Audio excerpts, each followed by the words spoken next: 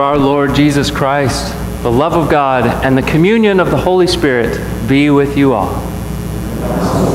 Let's join together in singing our opening hymn, hymn number 246, Hark, a Thrilling Voice is Sounding. You may stand as you are able.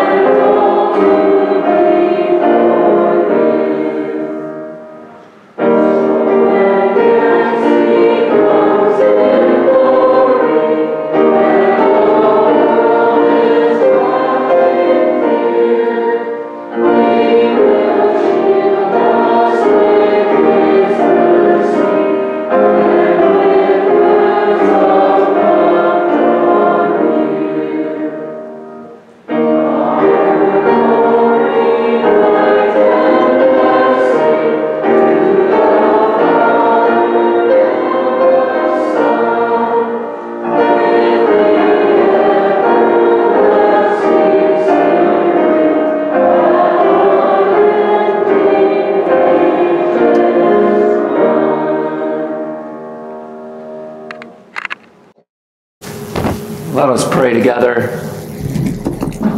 God of restoration, save us when we find ourselves spiritually thirsty. Help us walk your road with your purpose, strengthened by your living water.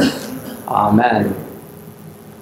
And now we sing our Advent song, and I don't remember the number of it. It's 240. Oh, well, it's in the next slide. There we go. And Ainsley was on top of it. 240.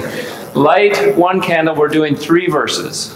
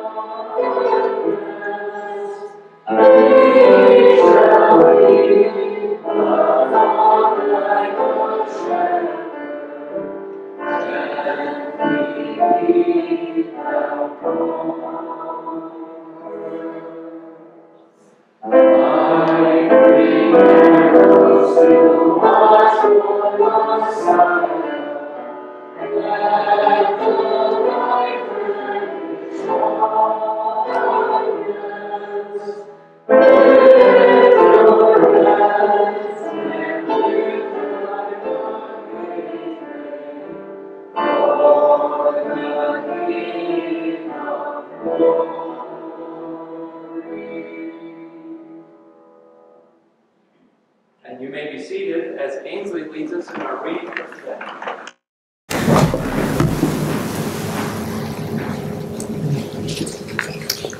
A reading from Isaiah chapter 55. Ho, everyone who thirsts, come to the waters, and you that have no money, come buy and eat. Come buy wine and milk without money and without price. Why do you spend your money for that which is not bread, and your labor for that which does not satisfy? Listen carefully to me, and eat what is good, and delight yourselves in rich food. Incline your ear and come to me. Listen so that you may live. I will make with you an everlasting covenant, my steadfast, sure love for David. See, I made him a witness to the peoples, a leader and commander for the peoples. See, you shall call nations that you do not know, and nations that do not know you shall run to you, because of the Lord your God, the Holy One of Israel, for he has glorified you. Seek the Lord while he may be found. Call upon him while he is near.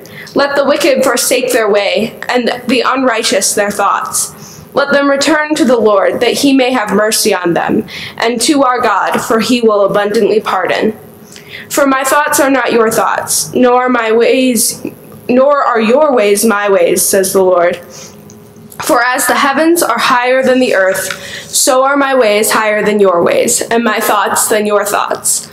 For as the rain and the snow come down from heaven, and do not return there until they have watered the earth, making it bring forth and sprout, giving seed to the sower and bread to the eater, so shall my word be that goes out from my mouth. It shall not return to me empty, but it shall accomplish that which I purpose, and succeed in the thing for which I sent it. For you shall go out in joy, and be led back in peace. The mountains and the hills before you shall burst into song, and all the trees of the field shall clap their hands. Instead of the thorn shall come up the cypress, instead of the briar shall come up the myrtle, and it shall be to the Lord for a memorial, for an everlasting sign that shall not be cut off.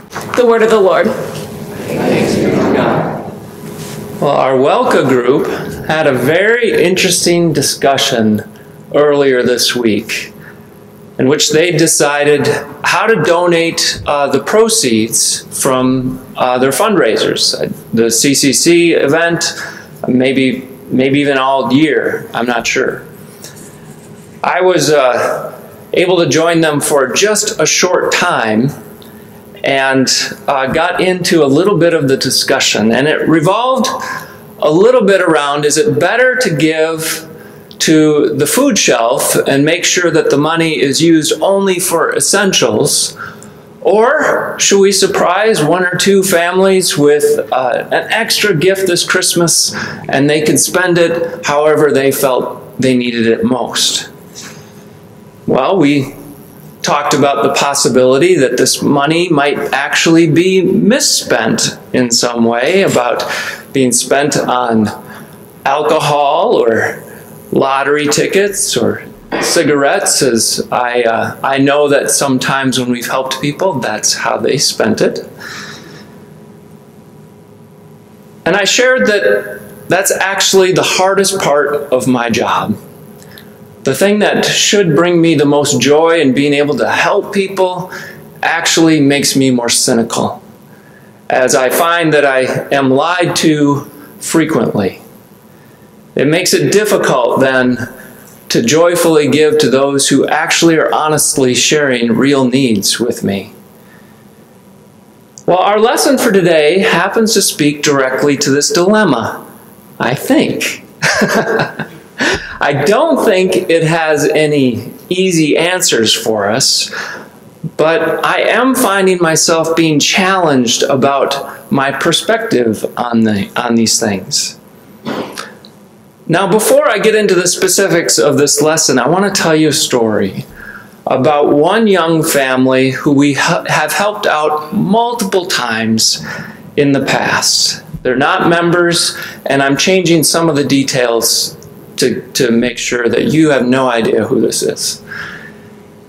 Well, we helped out with rent, with car repair, multiple times with food and gas, and we were able to help them even more generously because a member specifically gave for that purpose. And instead of our emergency assistance fund that has limits, we try to spread that out to help as many people. We were able to help this family greatly.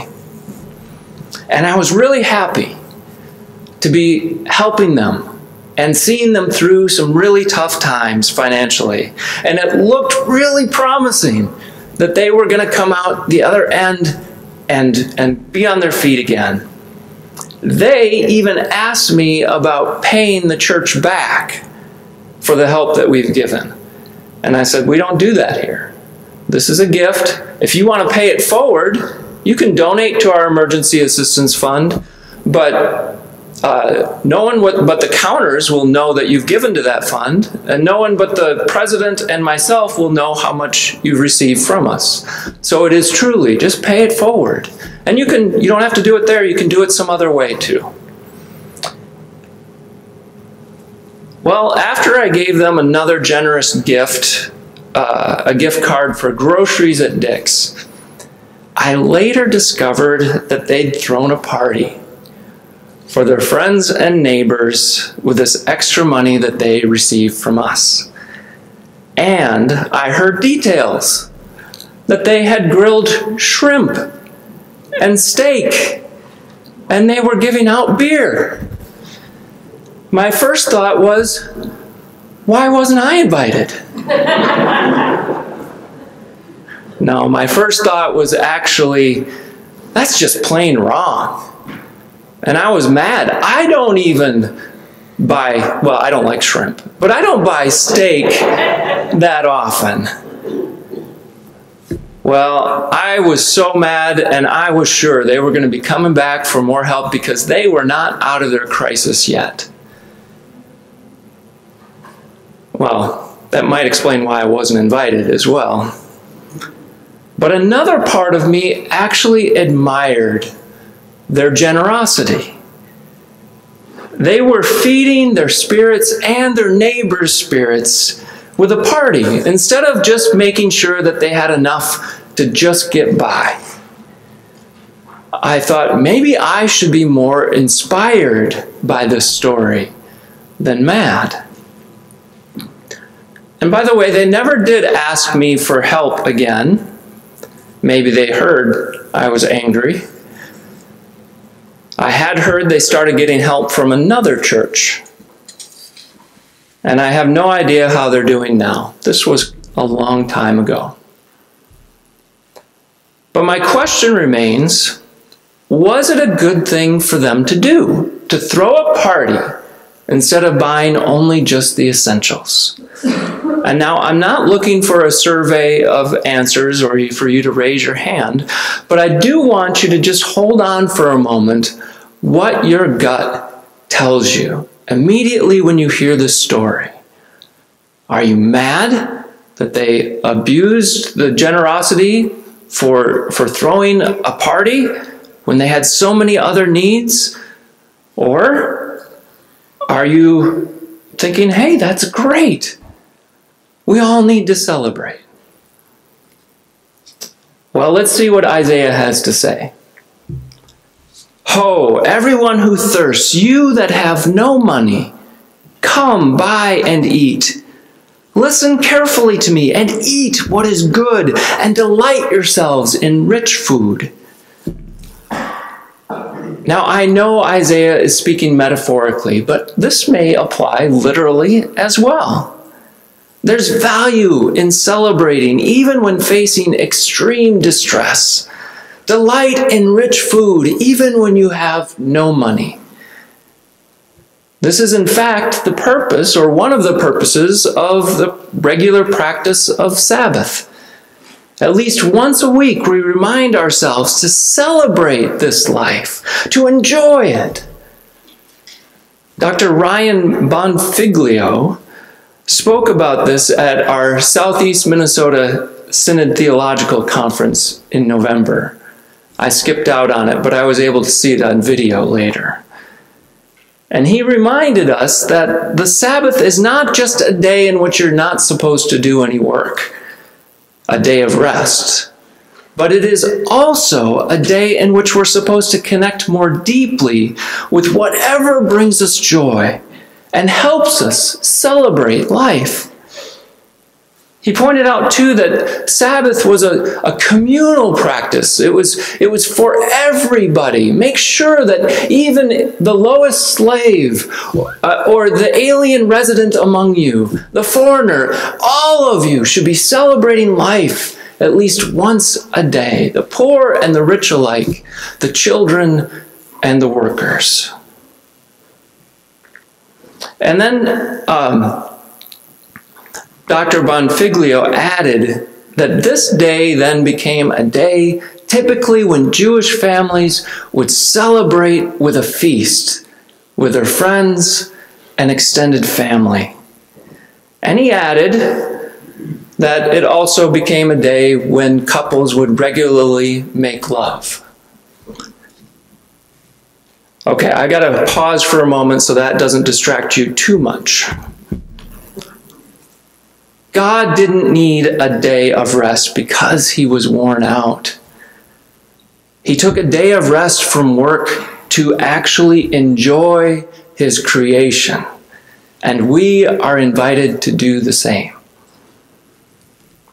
Now, Isaiah wasn't specifically talking about the Sabbath celebrations, but he is offering us an invitation to consider and celebrate abundant life. The abundant life of God when times are tough, perhaps especially when times are tough. So Isaiah would favor throwing the party, right? Maybe. Maybe not. You might have noticed I skipped over a verse earlier where Isaiah says, "Why do you spend your money for that which is not bread, and your labor for that which does not satisfy?"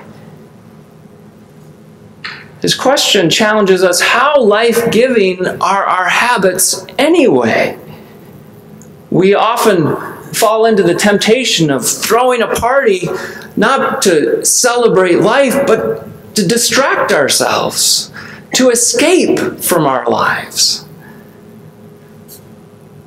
A friend of a friend's brother once lost his job, and he went out and he cut loose and he partied till middle of the night. And the next morning we happened to be staying at my friend's house at the same time, and he came down late morning and he said, "Well, it didn't work." And we're like, "What didn't work?" "Well, I got fired from my job, I went out and I got drunk, and I woke up this morning and I still don't have a job. And now I've got a hangover." Of course, getting drunk or throwing a party isn't the only way that we try to escape our lives. We spend hours on social media, playing games, watching TV, or numbing out to our lives in many different ways. And it doesn't make any of these things bad in themselves.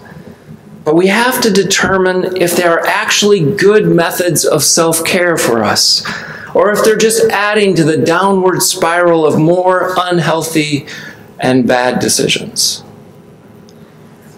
Isaiah challenges us to reflect on our lives. Why do we keep doing these things? Why do we continue habits and patterns if they aren't really life-giving for us? So this family that threw a party when they couldn't afford it, was it an exercise in bold, life-giving celebration of the abundance of God, even in the midst of their poverty?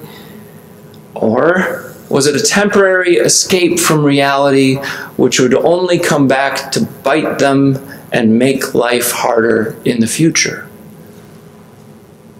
Only they can answer that for themselves.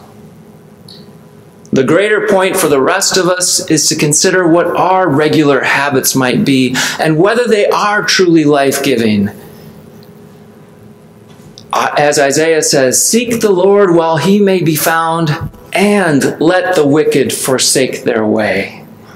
Sometimes wickedness is refusing to celebrate the abundance of God because we are holding on too tight.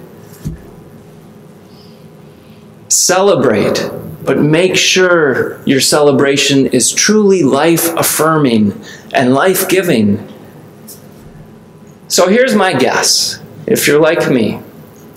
If you had a strong reaction to the story I told you about that family throwing a party, if you landed on judgment, it's probably good for you to reflect on the need to celebrate more often, for all of us to celebrate, not just those who we think can afford it.